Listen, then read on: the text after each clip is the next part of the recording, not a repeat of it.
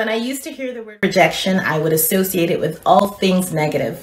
To me, rejection was supposed to be painful, and so it was only fair to feel sadness when things didn't go my way or move on my own time.